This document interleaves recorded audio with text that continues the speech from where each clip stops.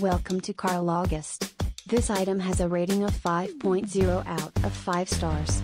A customer wrote, Albert King was the coolest guitar player of the blues scene, and his marvelous solos and licks were blended with the funkiest grooves of the early 70s. That's Funky London, a collection of great, uplifting songs. The first 4 songs were recorded circa 1969, the others in 1973, but the high quality is the same. Sweet Fingers is simply a divine instrumental number, pure happiness and joy translated to guitar phrasing. Finger on the Trigger is an energetic rock-a-rolling blues, Bad Luck is an ultra-funky one that ends in a sensuous jam. Lovingest Woman is an extended slow blues, and the way King built the emotional intensity during his 3-minute-plus solo is masterful. Actually, all the solos in this album are a lesson for blues players.